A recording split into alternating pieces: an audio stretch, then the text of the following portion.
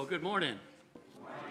It is a pleasure to see you here this morning. Thank you for coming out. The rain did not deter you, so thank you. Good to see you. If you are visiting with us this morning, welcome. We trust that you find this a warm and welcoming church family. If you have any questions about anything about the church, just ask anyone around you. If they don't know, they'll point you to someone who would know. But thank you for being here. You are an encouragement, each and every one of you. Just a few announcements. There aren't many, as you can see in the bulletin. There aren't many, but just remember, this Wednesday we have Bible study time from 3 to 4, and then again at 7 o'clock. So that those studies are still being held this Wednesday coming up of this week. And the youth will not meet tonight. So if you come, you'll be here by yourself. But no youth meeting tonight. If there are any other announcements, you can, I don't know about them. So how about that? It is a good reminder, though, just to remember that this weekend is about Memorial Day, right? And it's, yes, it kind of officially starts summer, but it's for a different reason, right? We're to remember those men and women who have given it all for our freedoms and our nation. So keep those in mind this weekend as well, and especially if you have loved ones that have died, particularly in service or for our country. I do want to read from Scripture this morning out of 1 Corinthians chapter 15. And I'm starting in verse 50, if you want to follow along, but if not, 1 Corinthians chapter 15, verse 50, sorry. I tell you this, brothers, flesh and blood cannot inherit the kingdom of God, nor does the perishable inherit the imperishable. Behold, I tell you a mystery. We shall not all sleep, but we shall all be changed in a moment, in the twinkling of an eye, at the last trumpet. For the trumpet will sound, and the dead will be raised imperishable, and shall be changed. For this perishable body must put on the imperishable, and this mortal body must put on immortality. When the perishable puts on the imperishable, and the mortal puts on the immortality, then shall come to pass the saying that is written, death is swallowed up in victory.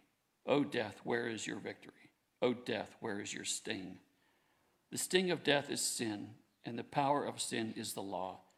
But thanks be to God who gives us the victory through our Lord Jesus Christ.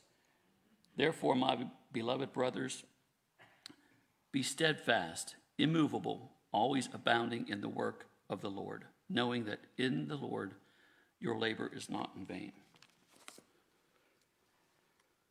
Please join me in prayer. Heavenly Father, we are humbled to be considered a child of yours, children of yours, Lord. And we are humbled to be in your presence. We invite the Holy Spirit here this morning, recognizing, Lord, that you are our Creator, Alpha and Omega, King of Kings. There is no doubt about that, Father. Lord, we come before you as well, and we confess our sins to you. We are all sinners, but through your shed blood on the cross, Father, we can come and know that there is no sting with death. And we're so thankful for that, Father. So thankful for all that you have blessed us with, things that we take for granted. And Lord, I pray for those who aren't with us this morning. I pray for those who may be ill, that you put your healing hand upon them.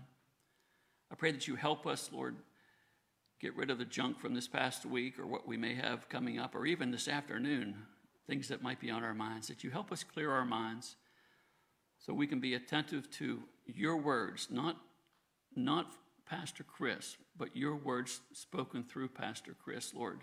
May they have an impact on us and touch our hearts as you see fit. Lord, we love you. We thank you for your love for us and your sacrifice. In Christ's name I pray. Amen.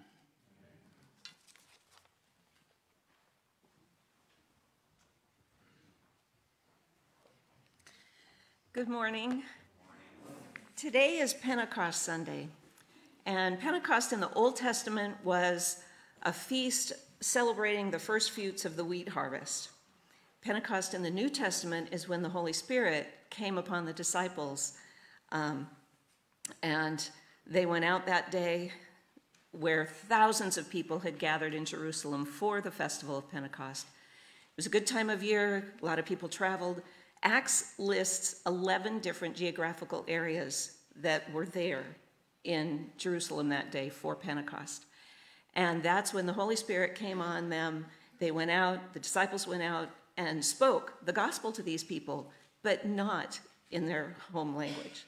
The people that were listening heard everything they said in their own language. And you think of now, we become Christians when we hear the gospel in our own heart language. Not necessarily a language different than English, but what finally makes sense to us, that Jesus died for my sins and I can be forgiven and the Holy Spirit will live in me forever and I have the power of the Holy Spirit in me. So our songs this morning kind of reflect that theme of the Holy Spirit coming upon us and the joy that that brings and how it transforms our lives. So I'd like you all to stand. We're going to sing Heaven Came Down, which it literally did that day so long ago. And let's just enjoy this song of celebrating the Holy Spirit and the first fruits that began that day, that harvest for Jesus that started that day.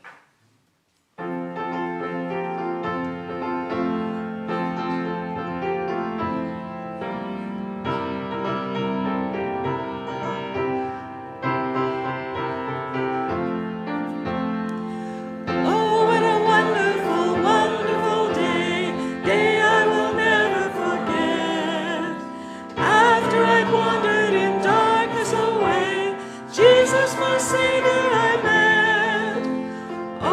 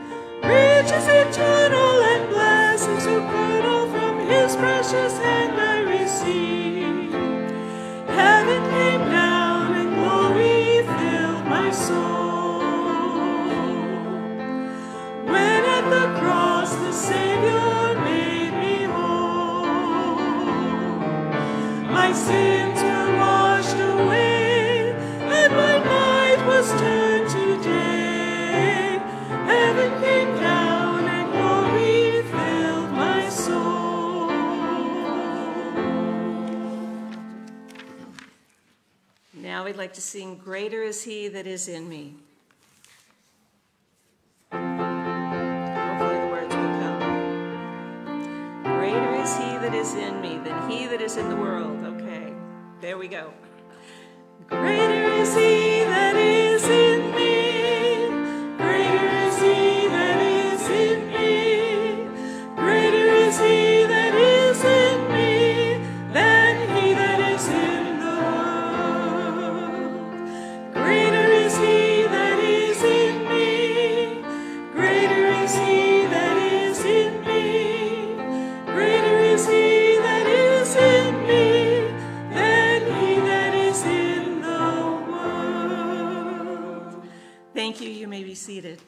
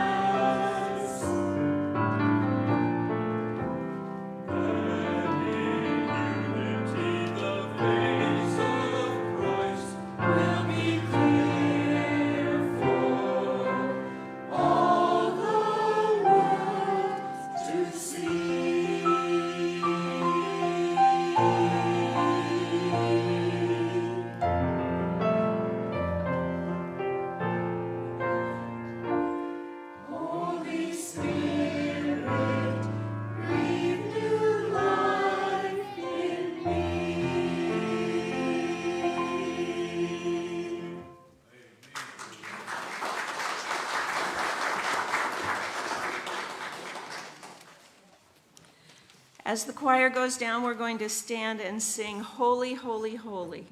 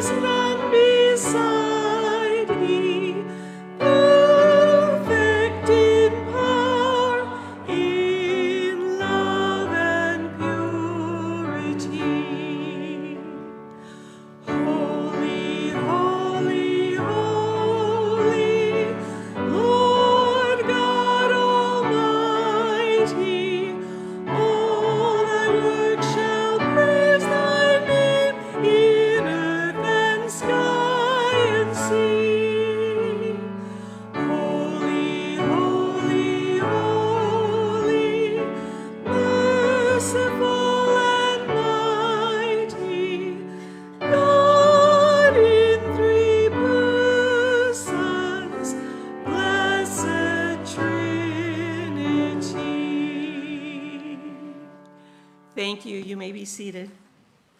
I believe there's only one child in Children's Church today, so she can be dismissed after her grandfather sings his song.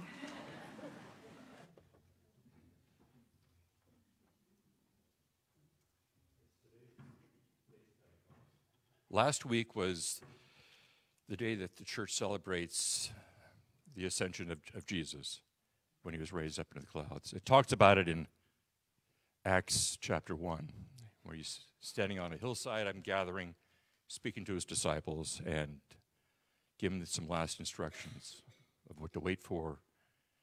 And who knows what else he had to say, but after he finished, as in this song I'll be singing, if I can get through it, he ascends.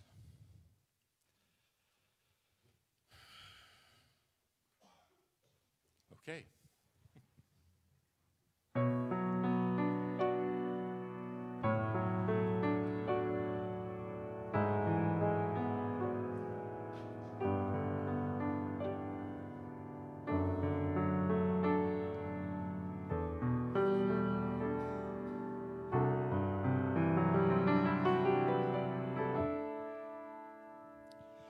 I must leave you now.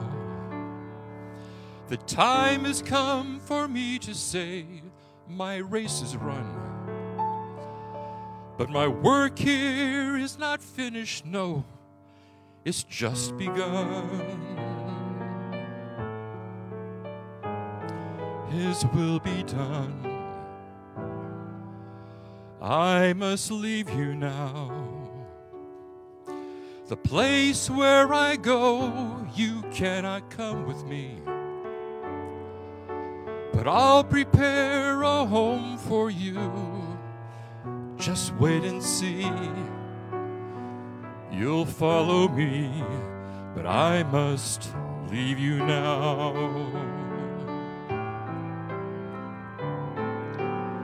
And I will miss our walks on distant highways, in conversations we would have till dawn.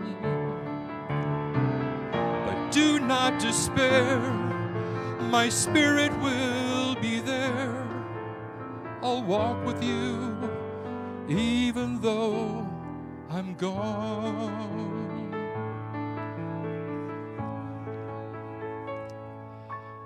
I must leave you now. I will send my spirit from my Father's throne. You will learn to hear it. No, you won't be alone. You are my own. But I must leave you now.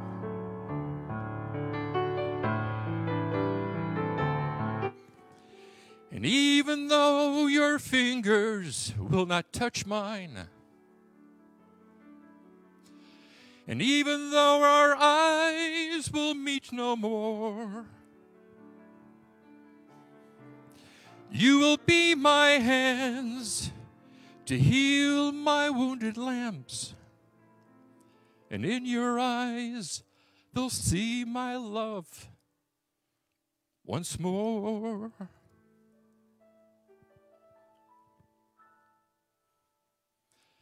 I must leave you now. I can see from your faces you don't understand. But the times and the places, they're not in your hands. It's the Father's plan. But still walk with me and talk with me. Listen to each word I'll whisper in your heart.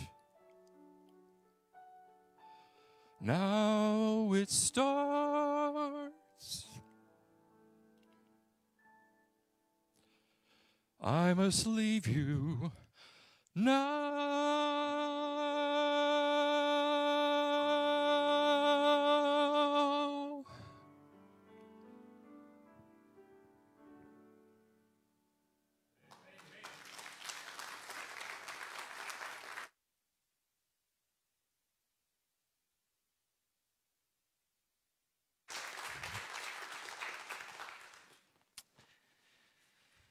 Thank you, Meg and Bud and Joseph, and thank you all for being here this morning.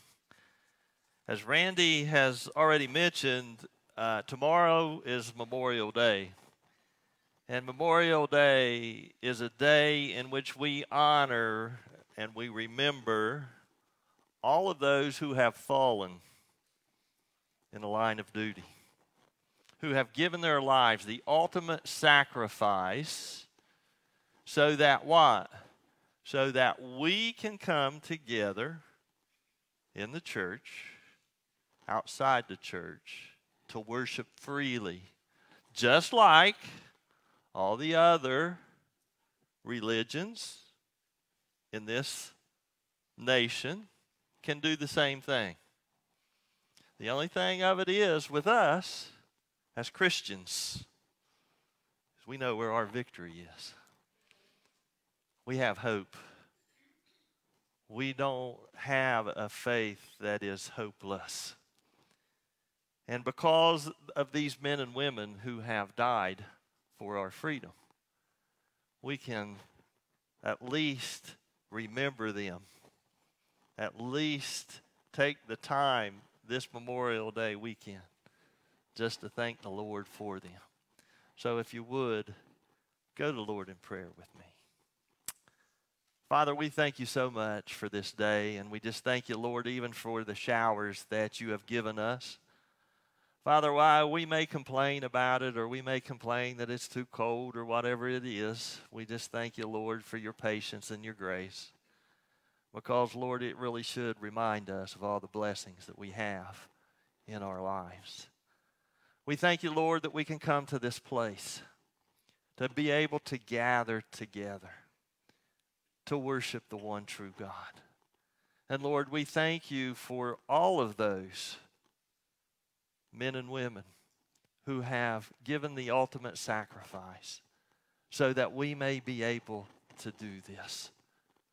Lord, we just pray for their families. We ask, Lord, we lift them up. For those, Lord, who that may have happened in recent years, they have a void in their hearts and their lives. And Lord, we just pray that you would just be with them and that you would just allow your Holy Spirit to minister with them and just let them know, Lord, that you know what it's like to lose a son. So, Father, as we come and we remember, we just give you the praise and the honor and the glory for their lives. And we thank you, Lord, for the freedom that we do have as a nation. But more importantly, Lord, we thank you for the freedom that we have in Jesus Christ. So, Lord, as we go through this time together over these next few minutes, I pray, Father, that you would just allow the Holy Spirit to open our hearts and our minds to your word. Lord, if there's one here that does not know you this morning, who does not have a personal relationship, who does not know the victory that they can have in their life, Lord, may today be the day that they make that decision to follow you. Father, for us who know we have that relationship, remind us once again through the song of victory that we are victors. No matter what's going on around us, no matter what is happening in our lives or in this nation's lives or the world's lives, Lord. We have victory because of one true statement. We have victory because of your Son, Jesus Christ. What he has done on the cross and the resurrection where he overcame death so that we can have eternal victory in him. Lord, that's the bottom line. No one else but you. And for that we thank you. For it's in Jesus' name we pray. Amen. The greatest American victory in the history of our country was fought when the Continental Army forced the British to surrender in Yorktown, Virginia in 1781. While the war did not end until 1783, it was here where the Americans won their independence. If we had not won that war, we would have not won any other war, because we would not be the United States of America. It's the greatest victory ever won. In the ensuing years, the United States of America has journeyed on many different roads of tribulation over her existence. Each journey demonstrated what? Her perseverance and fortitude as a nation. As Christians, we're guaranteed trials and tribulations and sufferings, oppressions and persecutions in the lives that we live. That's a guarantee. That's a stamp of approval, whether we like it or not. But the difference between Christians and the world is the certainty of knowing the victory we have in our song through Jesus Christ. If you have your Bibles, turn with me to Romans chapter 8. Romans chapter 8, we're going to be in verses 31 through 39 this morning. I want to speak with you about singing the victory song. Singing the victory song. Chapter 8, verse 31. Paul says, "What then shall we say to these things? If God is for us, who's against us? He who did not spare his own son, but delivered him over for us all, how will he not also with him freely give us all things? Who will bring a charge against God's elect? God is the one who justifies. Who is the one who condemns? Christ Jesus is he who died, yes, rather who was raised, who is at the right hand of the Father, who also intercedes for us. Who will separate us from the love of Christ? Will tribulation or distress or persecution or famine, nakedness or peril or sword? Just as it's written, for your sake we are being put to death all day long. We were considered as sheep to be slaughtered. But in all of these things we overwhelmingly conquer." Why don't you just highlight that in your word right now if you don't? Just underline it. Just put a big circle around it, star, whatever you need to do to remind yourself of this. But in all of these things we overwhelmingly conquer through him who loved us. For I am convinced that neither death nor life, nor angels, nor principalities, nor things present, nor things to come, nor powers, nor height, nor depth, nor any other created thing will be able to separate us from the love of God, which is in Christ Jesus our Lord. The Roman road.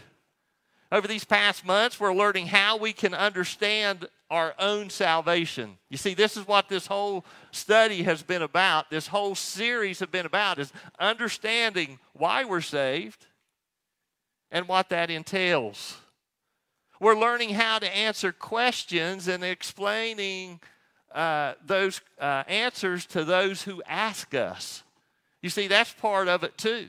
Is that if we understand the salvation that we're given, then we should be able to what? Explain to those who ask us what it's all about.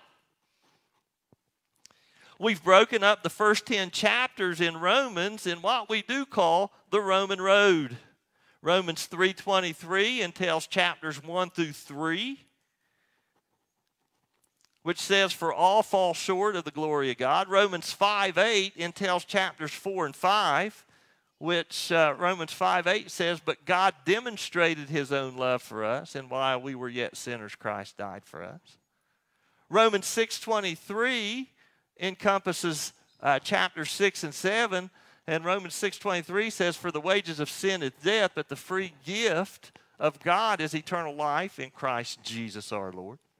And then Romans 10:9 and 10 encompasses chapters 8 through 10. And it's this, that if you confess with your mouth Jesus is the Lord and believe in your heart that God raised him from the dead, you will be saved. For with the heart a person believes, resulting in righteousness, and with the mouth he confesses, resulting in salvation. So that's the Roman road. That's what we should understand in our life. That's how we should understand the salvation that has been promised to us by Jesus and by God, and that's the way that we should be able to explain it to other folks who may not know the road to salvation. So that's why we're learning these things. That's why we're going through these things, because God wants us to be able to understand the victory that we have in Him. Because when you start in chapter 1 and you work all the way to verse 8, what you see is, you know what, we're pretty messed up. We're lost. But thank God He says, hey, I've got a plan, and I'm going to ensue that plan. That plan included Jesus on the cross and the resurrection. And then He says, you know what, I'm not going to leave you alone. When He ascended back, what happened? The Holy Spirit came, and now the Holy Spirit resides in us, and He testifies to our spirit that we're His children. And guess what else that He testifies to us? He testifies to us that we have victory in this life. There is nothing that can be taken away from us. That's why I named this section the Song of Victory. Because we're going to see in this section what that victory's all about. Last week we pulled off the road into a place called purpose, and we reflected on what this journey was all about. You remember, we answered the questions of the purpose of life. Why am I here? Who am I? And where am I going? And we also learned how these related to our salvations through what? Justification, sanctification, and glorification, which Paul is talking about. So after this time of reflection, we're back on the road, okay? We're back on the road. The windows are down. The cool air's rushing in. The sun's setting. It's a beautiful evening. The radio's turned on, and our favorite song is coming through the airways. We reach down and we turn it up loud, singing along with it, singing the victory song. That's where we're at this morning, okay? That's where we're going. Paul stated his case basically as a courtroom attorney defending the Christian on trial. When we look at this, he gives evidence from Romans 1 through Romans 8 of why the Christian believer has this victory in their life, and he concludes this victory here in these verses. That's why we got the windows down. That's why we're singing it. That's why it's so nice. Have you ever just been in the car one evening, and you know what, it's just a beautiful evening, and you roll the windows down, you don't need the air, but it's just perfect, right? And you're just singing at the top of your lungs because it's just a perfect evening. Well, that's what Paul's telling us to do in these verses. That's what Paul's wanting us to do in these verses. I want to give you 5 truths which make up this victory song. 5 truths that gives us this victory song. So we should sing the victory song because if God is for us, who can be against us? Verse 31, is that not what Paul says? What then shall we say to these things? If God is for us, who is against us? It is known to believers that we have an enemy. Do you know that you have an enemy? His name is Satan, and his armies are against us. Ephesians 6:11 and 13 says this. You can see it up on the screen. Put on the full armor of God so that you'll be able to stand firm against the schemes of the devil. That's our enemy. For our struggle is not against flesh and blood, but against the rulers, against the powers, against the world forces of darkness, against the spiritual forces of wickedness in the heavenly places. Therefore, take up the full armor of God so that you'll be able to resist in the evil day, and having done everything, to stand firm. Well, you know what? What is Satan trying to do to us? He's against us, and he's looking everything to do that he can bring chaos into our life, to take our focus off of Jesus Christ, to take our focus off of the victory that we have. How do I know that? 1 Peter 5:8. Be sober of spirit. Be on alert. Your adversary, the devil, prowls around like a roaring lion seeking someone to devour. So you know what? Every day of your life, every day of my life, Satan is out there, what? Against us, looking to devour us.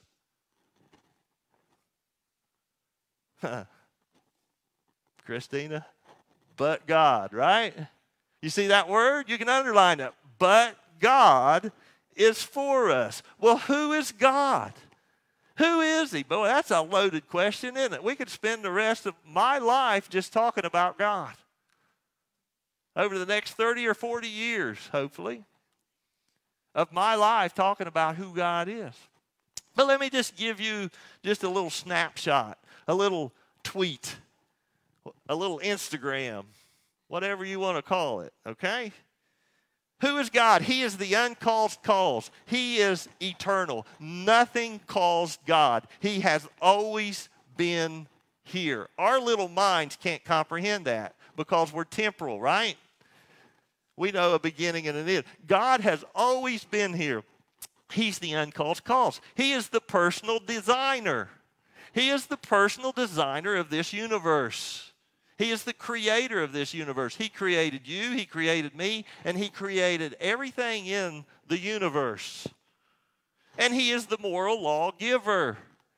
He sets the standards. Man does not set the standards. The government doesn't set the standards. The moral lawgiver sets the standards, and that's God. Why? Because he is the God of what? Truth. The Father is true. Jesus says, I am true. And then what? The Holy Spirit is given to us, who is the Spirit of truth. He's three persons, one nature, one essence. That's hard for us, right? How can he be three persons, one essence? Well, you know what? Sometimes that mystery, that faith has to come in. We have to trust his word, right? You have God the Father, God the Son, God the Holy Spirit. All three are talked about in the Bible. All three are talked in the Bible all about once. At once, right? If you want to try to just get a little bit of what this is about, just think of a triangle. It's unbroken, right? You got the Father and the Son and the Holy Spirit. That's who God is. He's a God of love. Why? Why is he a God of love? How do we know that he's a God of love? Verse 32, he who did not spare his own son, but delivered him over for us all. Why? Because God delivered up his son. The greatest battle in history was fought right outside of Jerusalem, called Golgotha. It was the hill of Golgotha. That's the greatest battle that has ever been fought in human history. It was an intense battle for what? Souls and eternity. Where Jesus Christ, by his own choice, died for the sins of the world. He chose to take on the wrath of God upon his shoulders, giving his life for the sins of humanity, to appease the payment required to bridge the gap between God and man, out of the love he had for the creation he created. He died because of the love he had for all humanity, so that he could rescue those who choose to believe in him. While the enemy thought he had won the battle, you know what? Satan thought, he said, man, finally I got rid of him. He died. Can you imagine the victory that Satan and the demons were dancing at that moment? Woo! Put that plan to rest, didn't I? Yeah. But he didn't know the plan of the resurrection. Why? Because the devil is not all-knowing. He doesn't know everything. He's not all-seeing. He's not all-present. You see, on the third day, the victory was sealed. Death was overcome, and the victory was won. What a song, right? Why did he deliver his son? To give us all things. That's what the word says, right? How will he not also with him freely give us all things? Well, what are these all things he's talking about?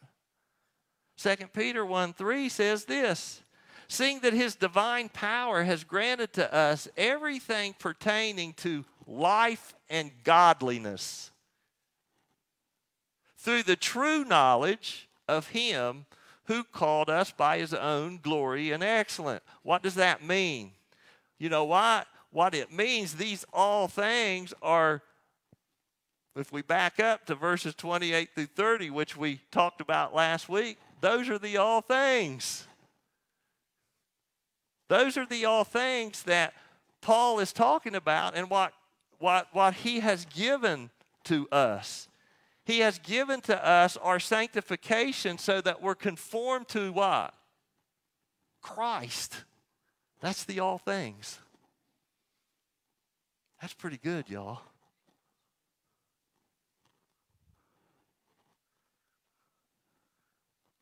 Secondly, we should sing the victory song because who will bring a charge against God's elect? Verse 33. Who will bring a charge against God's elect?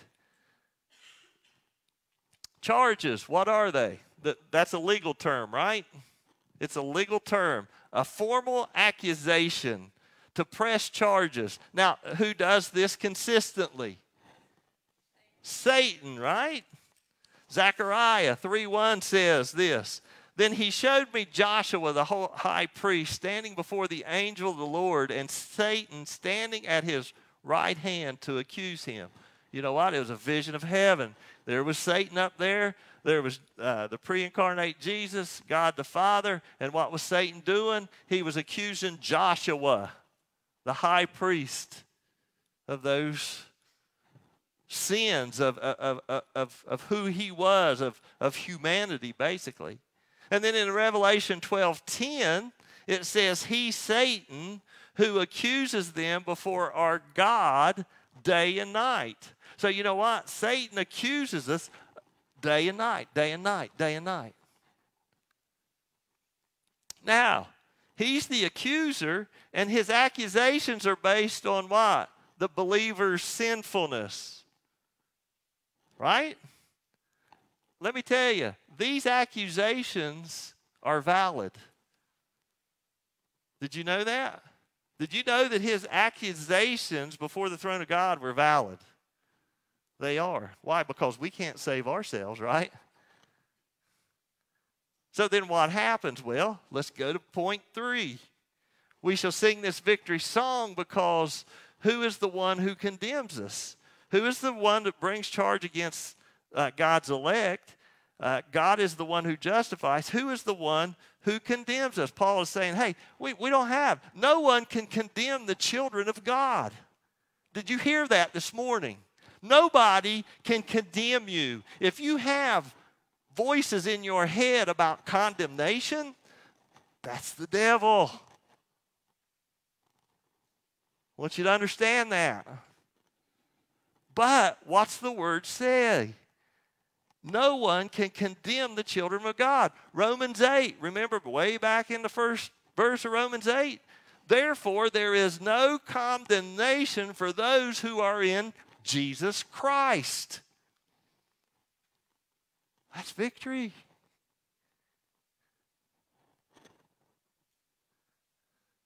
God's elect cannot be condemned. Why? Because our sins have been thrown out of court. When the accuser comes to the courtroom of God and he accuses the believer, you know what? He's just an airbag. He's a windy old airbag. Because the accusations are frivolous. Because the judge has already what? Justified. We are declared right with God through the blood of Jesus Christ. Not through our own works. Not through anything we do.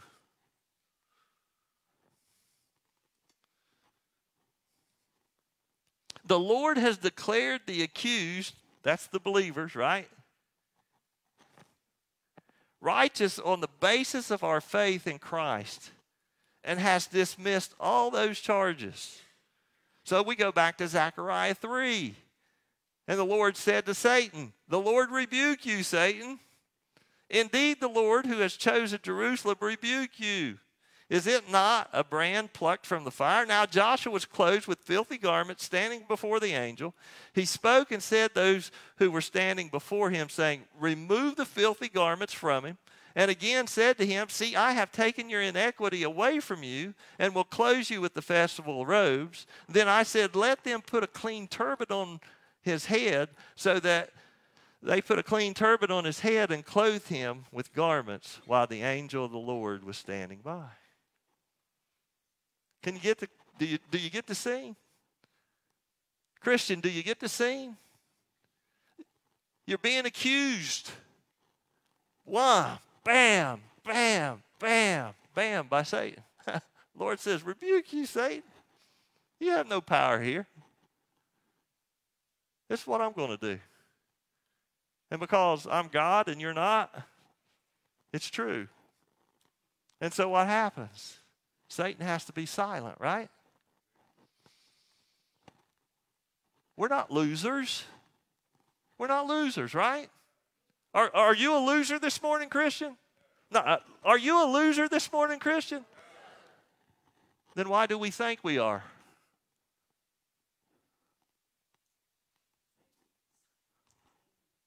Why do we think we're losers?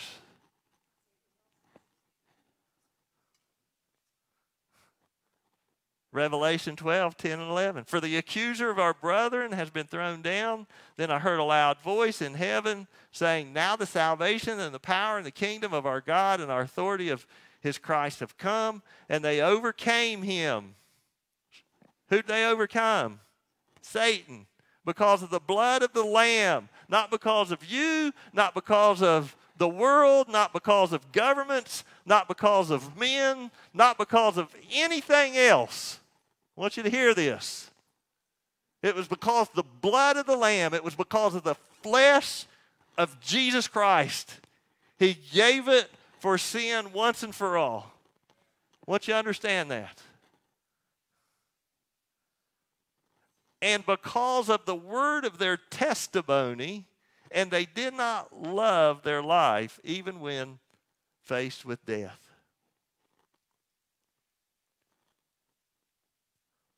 See, they fought the battle, did they not?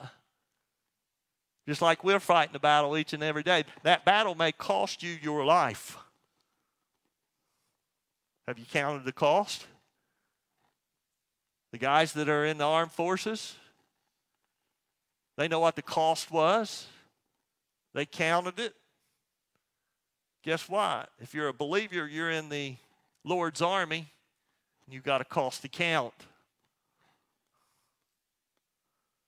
And it may cost them their life, or it may cost you your life. Here's the whole key. Do you love your life more than you love Jesus Christ? Did you see that in that? Did you hear that in that? And they did not love their life even when they faced death. So do you love your life more than you love Christ? Romans 5:1 says, therefore, having been justified by faith, we have peace with God through Jesus Christ. So not only are we victorious, but we have peace in that victory. You see, Jesus is the appointed judge. I want you to understand that. He has the final say-so on the verdict. John 5:22 and 27 says this, for not even the Father judges anyone, but he has given all judgment to the Son, and he gave him authority to execute the judgment because he's the Son of Man. That's why Jesus is God, because only God can do that. Because we believe in and we identify with Christ, we have forgiveness of our sins. Even when the accusations are valid, even when we sin and we know that we've sinned and Satan's there accusing us as well as in the throne room of God, guess what? We still have victory because what? We can come before the throne room and we can do what? Confess our sins. 1 John 1:9.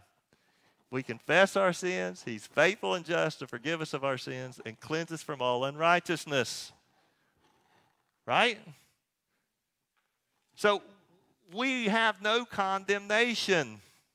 We still have victory in Christ. The sin can knock us out of fellowship with Christ, but it cannot take away our salvation. Our salvation is secure, confident, assured. Nothing can take that away from us. Whoever needs to hear that this morning, hear it with victory in your ears. Nothing can take away our salvation in Jesus Christ. And we'll see that here in a minute. You see, he intercedes for his children. How do we know? Hebrews 7:25 says, therefore he, Jesus, is able to save forever those who draw near to God through him, since he always lives to make intercession for them. He will not condemn those who have chosen to follow him. The question is, have you chosen to follow him, and are you part of the elect? Because the elect are those who what? Chose to follow him, right? Well, Chris, I don't know. I don't know if I've been predestined to be the elect or not. Don't worry about it. Have you chosen him as your Lord and Savior? Well, I don't know. You're missing the point. Have you chose him, chose to follow him, chose to reach out and take that rescue rope from him and be a part of his kingdom? That's the simple question. Don't get hooked on all this other stuff about predestination and election and all this other. Don't get hooked on that. Learn that afterwards. That can be a hindrance in whether you're choosing. I know I've talked to many people. Well, I'm not of the elect. My first question is what? How do you know that?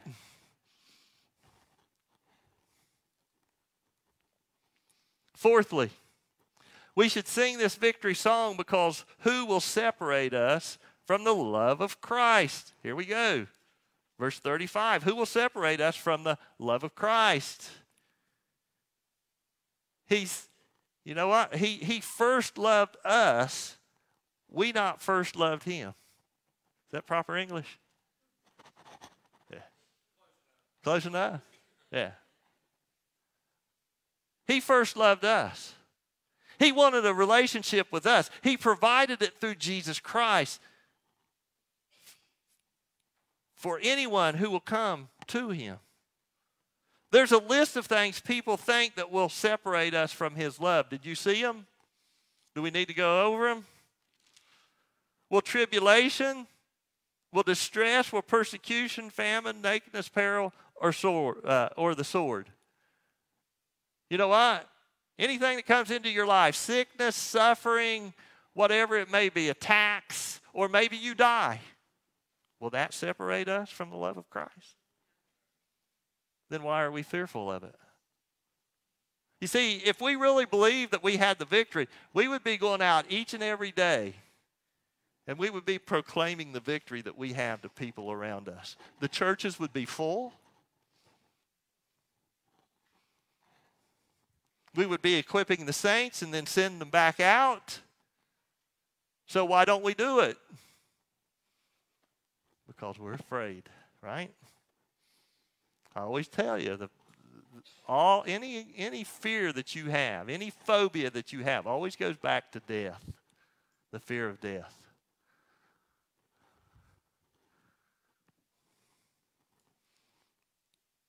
None of those things can separate us from the love of Christ.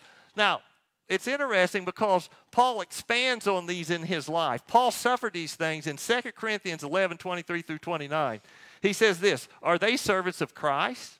I speak as if I'm insane. You know what? You think I'm insane. I more so in far more labors, in far more imprisonments, beaten times without numbers, often in danger. 5 times I received from the Jews 39 lashes. 3 times I was beaten with rods. Once I was stoned. 3 times I was shipwrecked at night. And a day I have spent in the deep. I have been on frequent journeys in dangers from rivers, dangers from robbers, dangers from countrymen, dangers from the Gentiles, dangers in cities, dangers in wilderness, dangers on the sea, danger among false brethren. I have been in labor and hardship, through many sleepless nights, in hunger, thirst, often without food, in cold and exposure. Now, that's a lot, right? I would dare to say that not any of us probably have went through all that. Okay? But then here's what he says on top of it. Apart from such external things, apart from all of these things, there is daily pressure on me of concern for all the churches, who is weak without my being weak, who is led into sin without my intense concern. So not only did he have all these external pressures on him, then he had the church. I can relate to that. As a pastor of a church like Paul was, I can relate to that. You have all these external pressures that you're dealing with in your personal life, but then you have these internal pressures of the church. So you know why it goes beyond all of this for Paul. So Paul was speaking from his heart on this because he went through the sufferings of Christ for which Jesus warned us about, right? John 16:33. These things I have spoken to you so that in me you may have peace. In the world you have tribulation, but take courage. I have overcome the world. These things, what are those things again? In verse 35, God uses all things to conform the believer into the image of his son. That culture back then was just as bad as this culture now. Do y'all know that? There was abortion back then. There was homosexuality back then. There was murders, rapes, all this other stuff. There was men dressing up as women back then. It's nothing new. And if you can't get past that, then you know what? There was Nero, who was putting Christians on a cross, putting pitch tire on them and lighting them up so that he would have them around lighting his parties up at night. Human torches. Pretty nice, isn't it? We're going to have those tribulations. Fifthly, we should sing the victory song because we are overwhelmingly conquerors in Christ. If you don't hear anything else, hear this in verse 37. But in all of these things, we're overwhelmingly conquerors through him who loved us. We are overwhelmingly conquerors in Christ. What does it mean? Here's what it means. We are super conquerors. You know what? Maybe y'all dreamed about being a superhero when you were growing up, or whatever it may have been. You are. We are super conquerors in Christ.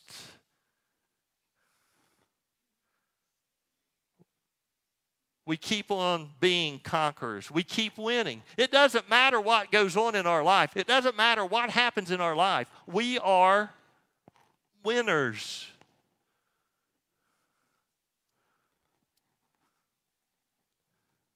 Second Corinthians 2:14 says this.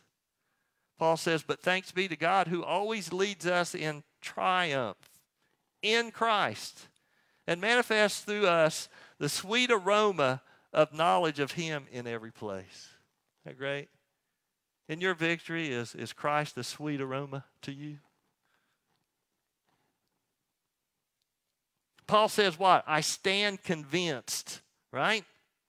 He says, I stand convinced in this, for I am convinced.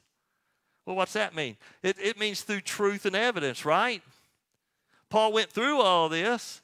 Went through all of this stuff, and he says, nobody can separate us from. I am convinced by the truth and by the evidence because God is all-powerful, and he can bring these things to pass. And he says, even if death overwhelms me, even if death comes, which it did, he says this in 2 Corinthians 5, 6, and 9. Therefore, being always of good courage, knowing that while we were at home in the body, we are absent from the Lord. For we walk by faith, not by sight. We are of good courage. I say and prefer rather to be absent from the body, to be home with the Lord. Therefore, we also have our ambitions, whether at home or absent, to be pleasing to him. You know what? It doesn't matter. Even if all of these things would happen to you and death comes upon your life, you're not separated from God. You automatically, your spirit automatically goes to him in heaven. And then the resurrection is going to come. We're going to be put back together. We're going to live with him for eternity. 1 Corinthians 15:57, but thanks be to God who gives us victory through our Lord Jesus Christ. Why? Because he's our example, right? Right? 1 John 5:4-5. For whatever is born of God overcomes the world. And this is the victory that has overcome the world, our faith. Who is the one who overcomes the world but he who believes that Jesus is the Son of God? That's who overcomes the world. So what does that word victory and overcoming mean? You ever thought about it? Hey, we got victory. Yay. What's it mean? Can you explain it? It means overcoming or winning in a competition, struggle over opponent or difficult problems. Overcome means to defeat, to be victorious in a conflict. Are you in a conflict? Absolutely. Am I in a conflict? Absolutely. It's called spiritual warfare each and every day. But I have victory over it. You see, the victory and overcoming are the same thing. Why? That's why we're super conquerors in Christ through the Holy Spirit who strengthens us through these trials and tribulations. Church, this is what we need to hear loud and clear this morning. In a world that's negative, in a world that tells us that we're defeated, in a world that tells us we're no good, that we're not worthy, that we should be afraid of all of this, and we should put our hope in this man and this process and everything else. We need to hear it this morning that our victory is in Jesus Christ. Our hope is in Jesus Christ. There is victory in all circumstances in overcoming any sin, any oppression, persecution in our life through Jesus Christ. The fear of death, the power of despair, discouragement, depression, and defeat was broken and is still broken through the victory of Christ. The serpent bruised the heel of the soldier of the cross, but the soldier broke the serpent's neck. You hear me? He broke the serpent's neck in the resurrection. He has no more power. He has no more condemnation power over the victor's life. We have a helper who reminds us of that. And that's the Holy Spirit that God assures us in this victory day in and day out. And he gives us the power to face each day in Christ. Now, where are you at? Don't know where you're at. But you know what? We're going to end on a song today that's not in your bulletin. As we sing this song, if you need to come to the altar, you come to the altar. You can work it out right there with God. However you need to do it. You need to talk to me, come and talk to me. Well, we're going to sing Victory in Jesus. Just to emphasize all of this. Just to emphasize in your life that, you know what, we have victory in Christ when we walk out of here. It doesn't matter what's going on in your life. And that you'll understand, and hopefully that you will sing this song throughout the rest of the week, throughout the rest of the month, and any time that you're down and you're out, no matter what you're doing. So as Meg comes and leads us, let's stand and let's sing like we mean it, church. Yes, all three verses will be great. So you come if you need to.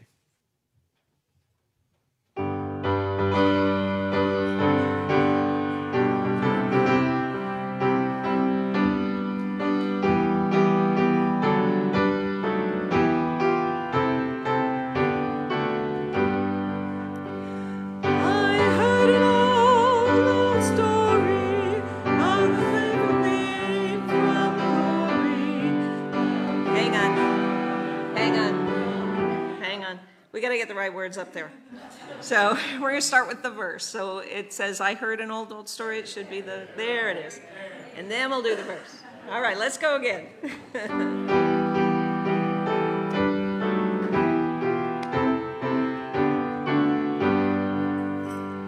I heard an old story, how a Savior came.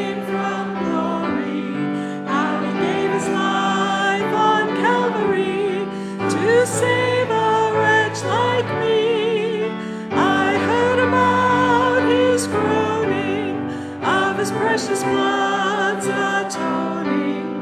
Then I repented of my sins and won the victory. Oh, victory in Jesus, my Savior forever. He sought me and bought me with his redeeming blood. He loved me ere I knew him, and all my love is to him. He plunged me to victory beneath the cleansing flood. I heard about his healing, of his precious blood, revealing how he made the lame to walk again and caused the blind to see. There we go. and then I cried, dear Jesus, come and heal my broken spirit. And somehow Jesus came and brought to me the victory. Oh, victory in Jesus, my Savior forever. He sought me and bought me with his redeeming blood. He loved me ere I knew him, and all my love is to him. He plunged me to victory beneath the cleansing flood.